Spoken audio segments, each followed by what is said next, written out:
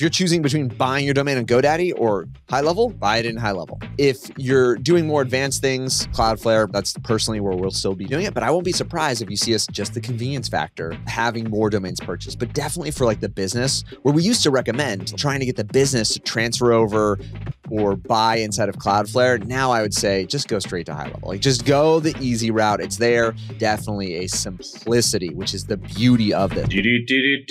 Matt's HighLevel Hot Takes. Here we go.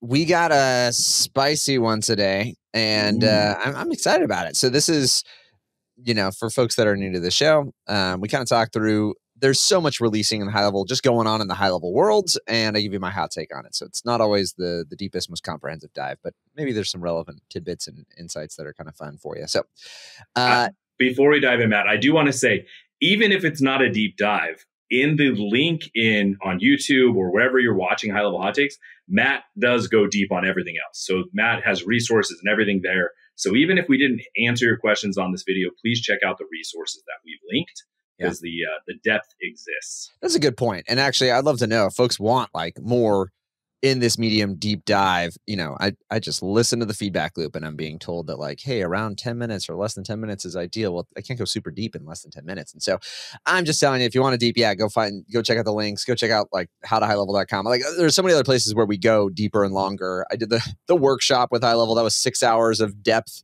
So you can find depth if you're looking for it. But today, what we're talking through is a new release, and I'm going to tell you how it fits into, I think, the ecosystem, where I think it plays into HighLevel's bigger goals and objectives there, and how I think it's a really cool, exciting move. So what it is domain purchasing. You can now sell, resell, buy your own domains inside of HighLevel. So on the surface, what does this mean? Like instead of a GoDaddy or a Namecheap or a blah, blah, blah, whatever, you can literally buy domains. Where is this happening? It's in domains, settings in the sub account, domains, the same place where you would like add a domain to your account. You can just buy the domain right there. Some cool things that this opens up. Let's say you've been helping folks more in the starting business side of it, or the newer side of business, or they like don't have a website kind of a side of the business. They don't have to go somewhere else, buy it, deal with DNS records or anything like that. It just like happens all in one place. Literally, there's no excuses. You get started, just buy a domain. So if you're serving businesses starting, this is one of those foundational things they can do right away. There's no friction. There's no limitation. It like you get into it, you buy it. Timestamp this now. We're in 2024. The price is $11.48 for a .com. You comp that to like other places. I'll say Cloudflare, technically, they I'll pick renewal rates. I'd say this is about $1 markup on the going rate there. And that's HighLevel to everybody else. So is that an unreasonable rate? No. Why did HighLevel release this? As we've talked about before, they are never going to charge per sub account. There's no point.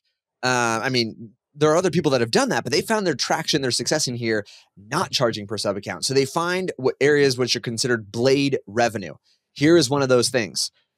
One of your accounts buys a domain, HighLevel makes all of $1 per year. We're talking like, like less than 10 cents a month. It's not a huge amount, but all of this adds up over time. It adds into the space of sticky margin. That costs HighLevel. I mean, they've got their fixed costs. They find the infrastructure to get this going, but it's $1. So $1 per year is what HighLevel's making on the domains here. And with now the opportunity and laying the foundation, if you wanted to charge up more, if you want to say it's $15 or whatever it is, like you can start to tack your own margin on that. But so that's one understanding. Also, hot take about this is like, why did we see this awesome feature come through?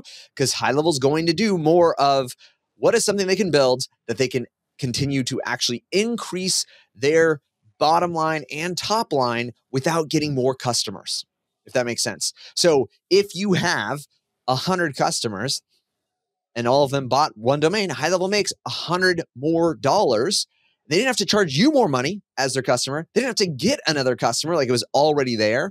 And so we're going to see more and more of this, which I don't think is bad. This is part of the ecosystem. It's like looking at Facebook and saying, how did Facebook grow? They found a different way to subsidize the marketplace. I think to myself, Facebook is free. The advertisers are like, Facebook is not free. I pay for advertising, right? And so whenever you can do this and find a way to creatively monetize your building process, you've got more longevity. You've got typically a better relationship. So for HighLevel, for me as an agency, I'm like, this is awesome. You didn't say pay $20 more per month to be able to sell domains. You just said you can sell domains. So on that level, understanding there. Another hot take, I think, benefit to this is domains are very sticky. Like we've seen this by other providers.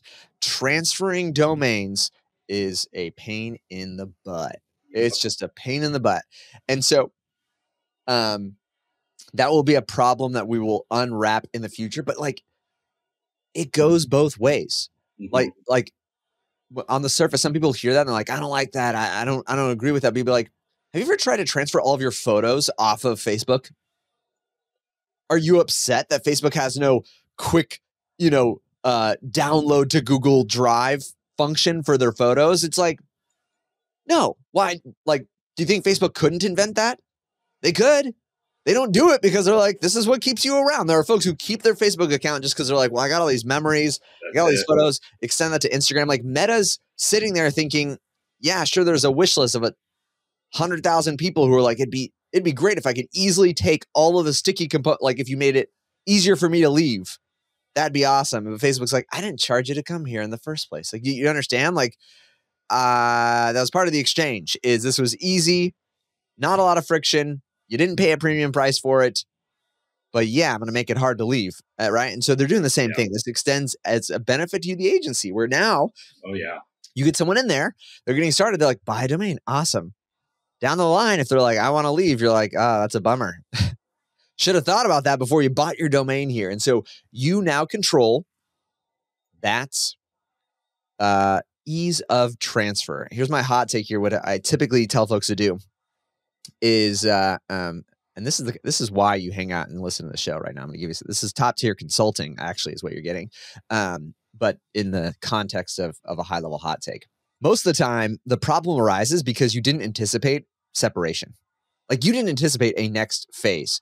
And so you just anticipate that. You put that in your terms and conditions, and you maybe even make it a known scenario there. Like you can say, there's a migration fee of $500, $1,000, $1,500, whatever it is. You just bake that into the arrangement to your terms and conditions. Smart. Now you might be thinking like, well, cool, I can do that, Matt, but won't that like make them not want to buy? If like step one, I'm like, you can buy a domain, but if you ever want to leave, it's $500. They'd be like, maybe I don't want to buy a domain from you. Well, what you do is you contextualize that exit in an ideal scenario for them. So you position it like an outgrowth scenario. Hey, if you ever sell, you get acquired, or there's a dramatic change of event where you need to migrate because you're going enterprise. You've gotten so big, you need to like graduate to the next level. We have a process to facilitate that, and here's the fee for it. So what I'm saying is kind of like a change of scenario, a migration terms. Like if you ever need to migrate, this is what it is. But you lay it out as a positive. You're like, hey, if things ever change, like you get super big, you like grow to a hyper growth scenario, you get acquired, you sell the business, and you need to make a change. And it's like, those three scenarios, or something else changes and you need to make a change. We have a way to facilitate for you. Congrats on, we're happy that you've grown to a point where you want to make a change. And so for a simple one-time fee, we can help you in that process. And so now it's known terms at the start. It's positioned in a like, congrats, you just sold, or you like grew to astronomical heights where now you need to have enterprise level CRM or super sized website hosting because you've got 1 million unique visitors per hour or whatever it is. Congrats to you. You're in an awesome scenario. And so me charging you a one-time fee of $1,000, you're like, that's great. Like the alternative is you grow to supersize and I say, I can't help you anymore. And you're like, God, I'm getting punished because I outgrew my provider. And so you position in that way where, hey, if anything changes, like positive scenario, positive scenario, positive scenario, we're not going to leave you high and dry. You're going to pay a nominal fee relative to any of those positive scenarios, and we'll help you out. And so it sets the expectation up front. And then for some folks, if you're charging, $97 a month and your nominal fee is 1 year of what they were paying you anyways, you're not that unhappy when you're like, you want to leave, you want to transfer. Well, good thing is we plan for this. Mm-hmm. And at that point, I'm not going to say you're going to have like the happiest customer leaving, but they're leaving for a reason. And Right. so then it just becomes, we're adults. We set expectations at the start, and isn't it good that we did this? Right. So you think about, it's like prayer. It's like marriage with a prenup. Yeah. And there's some value there of the fact that exiting does have a cost, because maybe that cost will encourage a conversation where you actually can save the relationship. And exactly. So with a little bit of friction, maybe you can reconcile the relationship, you can restore that relationship, or it's at least not as painful for you. I'm saying, like, be advanced, be a mature business. I say it all the time. Like, as humans, money's not actually the most important thing to us. It's sixth most important at best. For the business, that's it. If your business doesn't have cash flow, it is a hobby, and then it is used to be a business. Like, that's what happens there. And so you got to, I think it's completely honorable and respectable to protect the interests of your business. Yep. And sometimes that feels like, oh, this isn't as human. You're like, well, that's fine. The business isn't human. It's not going to survive on feelings of positive, warm fuzzies about a relationship. It's like, it's out of cash. It's a hobby, and then it's used to be a business. And so so approach the business side with some humanity, but do it with some maturity, right? And have systems and a process in place already. I think domains is a great feature to have built in. It is really nice when you're building out a new funnel or doing something like that, and you want to just get a new domain. You don't have to leave, where did you just do it all in the same ecosystem? It's really, really cool. No, it is. It's very, very nice. So from a ease of use, I think it's super cool that that's happening. Simplifying a lot of these things. Here's my hot take again. I still personally, as an agency, or as the provider, it's like, Matt, are you using this? Are you doing this? So on the surface, $1 extra premium, not a big deal. So for convenience, maybe it absolutely makes sense. I'm going to just buy it inside of there. It kind of feels cool. It's happening in that space. I anticipate, like in HighLevel's development, you got skateboard, then you got car, then you got plane. I'm still a huge fan of Cloudflare. So I will still say, personally, I'm going to be buying my domains in Cloudflare. They actually do give it to you at cost in Cloudflare. So they're not trying to, like, there you can buy it first year $7, second year is 10. That's for a .com, right? It does add a more advanced options when it comes to DNS management. Right now, HighLevel's DNS management, I call it on par with like a Namecheap or a GoDaddy. So if you're choosing between buying your domain on GoDaddy or HighLevel, buy it in HighLevel, 1,000%. If you're doing more advanced things, Cloudflare that's personally where we'll still be doing it. But I won't be surprised if you see us, just the convenience factor, having more domains purchased. But definitely for like the business, where we used to recommend like trying to get the business to transfer over or buy inside of Cloudflare. Now I would say just go straight to HighLevel. Like, just go the easy route. It's there. You get the added benefit of some friction in that future migration process, but definitely a simplicity, which is the beauty of this. Hear me. I'm saying this is super simple, super easy to deploy. I think it perfectly aligns in the future goals of HighLevel. So I'm stoked about that. I think it works really well for the agency. So stoked about that. And if I was if I was going to forecast 2 or 3 years from now, I see HighLevel taking those features that we love in Cloudflare and bringing them into HighLevel. Like, you better believe they're looking at Cloudflare as the, like, what do people love over here? And let me bring that into HighLevel. That's been how they do it all day, every day. And I'm very confident that they're not thinking it like, hey, we got our skateboard. And maybe you even say it's like a car. Like, this is one of those things where it's like, is there that many advanced things? Like, doing it, GoDaddy's built their entire business on it. If they matched GoDaddy's level on like day one, it's not a super complicated business model. But still, you're like, okay, this counts as a car.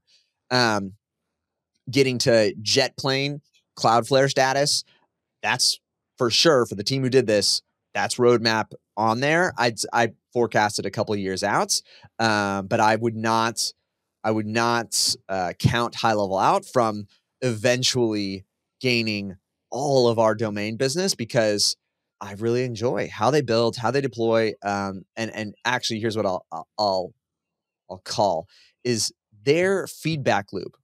They really do listen more so than most businesses out there. For the company size that they are, they have a phenomenal job of listening and building in the direction that people want or need or find beneficial.